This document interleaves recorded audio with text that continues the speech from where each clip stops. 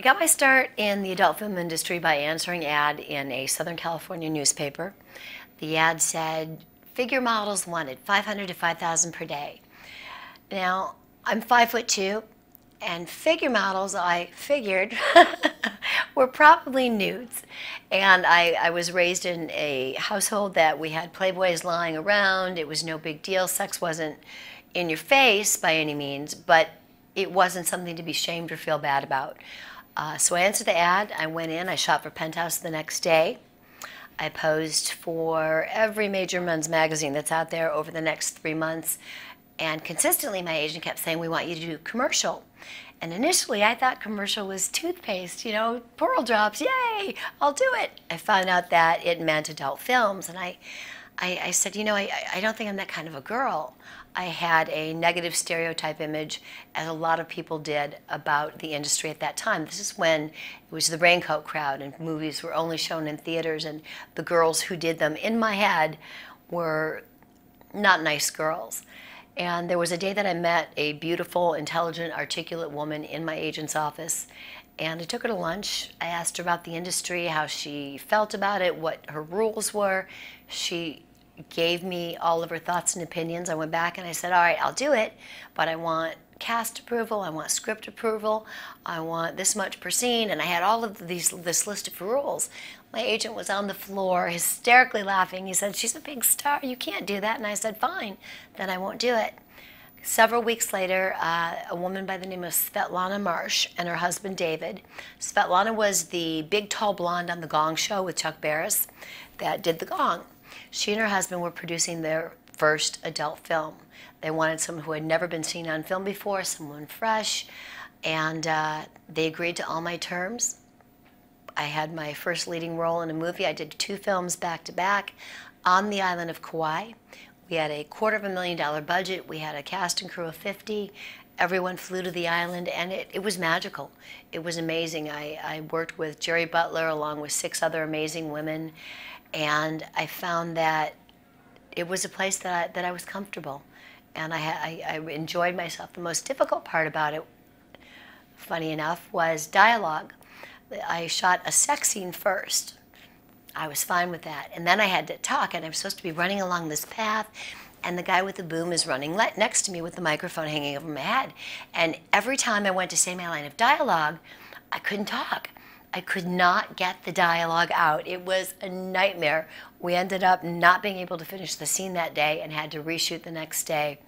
And I was fortunate enough to have Jerry Butler on the set, who was a trained actor and taught me some tricks and helped me to get over my fear of the microphone and talking. And there I was. I stayed in it for 2 years and 3 months.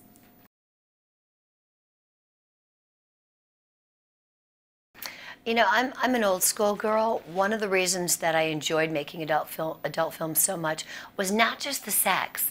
These were directors who had 120-page scripts, directors who wanted to make a real movie. They wanted to make body heat with the sex. So some of the movies I appeared in were, in my opinion, amazing.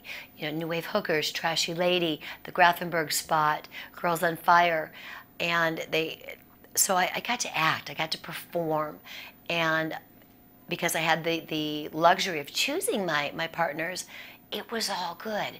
And back then it was a very small industry.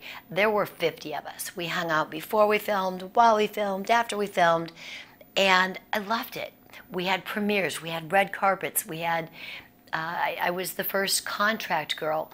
Once we went from film to video becoming popular, I was the first girl that signed an exclusive contract with Vivid Video, but I also had in my contract the ability to still shoot on 35mm. I didn't want to give that up. The changes over the last 32 years have been incredible with the internet and digital, and you know, everybody who's got a camera can make a film, and they do, and models doing cam shows. I would not be in the industry today, and I wouldn't recommend that anybody else get in it today. It's not the same as it was. There's not the quality of people behind the camera that there used to be. Don't get me wrong, there are good people, but when I got into it, it was illegal. There was no fame. There was no fortune. Those of us who did it because we wanted to. And now young women and men grow up watching adult films, watching porn, and wanting to be the next Jenna Jameson, the next Ginger Lynn, the next whatever. And there will never be another big name. The market is too inundated and just flooded with transient performers, and a lot of them get into it for the wrong reasons. This is an industry that if your head's not in the right place, you're fucked. I mean, you're just done. You know, it's very, very intimate, and you need to be in it for the right reasons, and you need to like what you're doing. I personally believe that the laws, I think that you should have to be 21 in order to make an adult film. I don't think that you're mentally developed enough and have the foresight to realize what it will do to your future. You don't have to worry, like being Ginger Lynn is a little different. You know, I've crossed over into mainstream and I'm recognizable on many, many levels. The girls today, they do it and everybody in their hometown knows, everybody knows here, but then they're forgotten in a little bit. They're in it for 6 months and they're not going to be in a position that we were back then.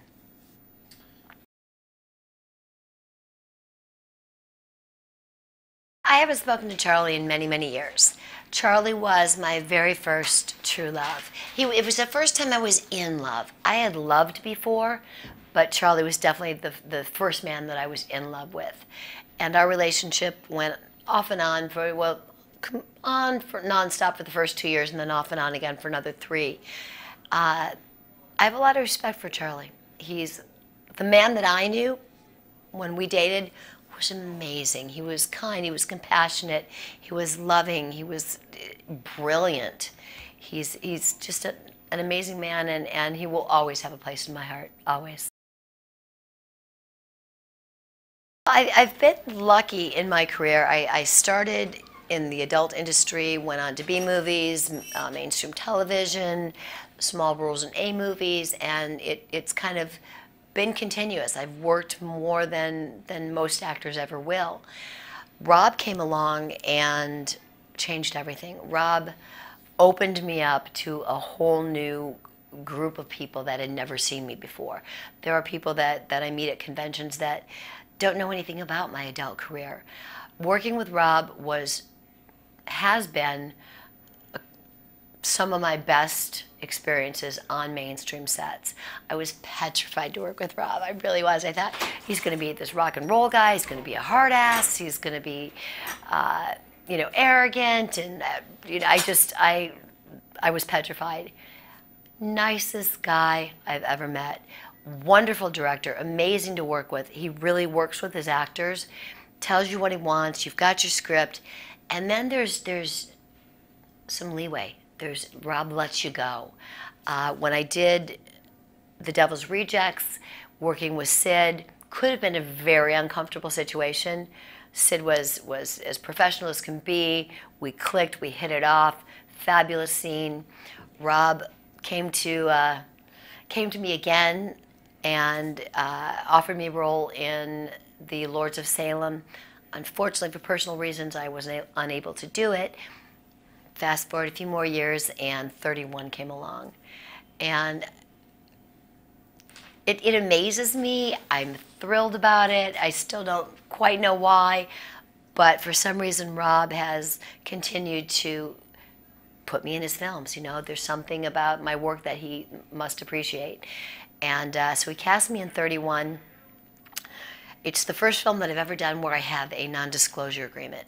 And I like to talk. I like to tell stories, and it's so hard for me. It's so difficult to keep my mouth shut. You know, there's very little I can tell you about it. I can say that when I read the script, one of the few scripts that I'm going through it, I'm like, oh no, oh no, oh no.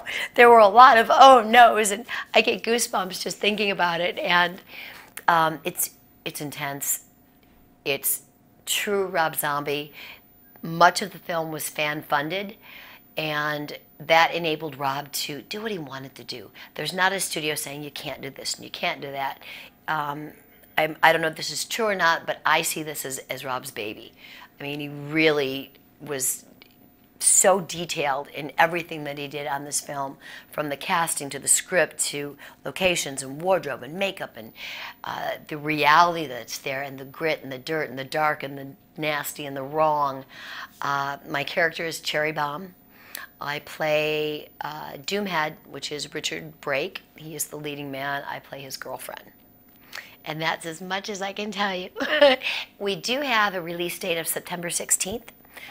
And I cannot wait. I've also heard, I read something that Rob posted recently, that the trailer should be out very soon. It's all been a big secret.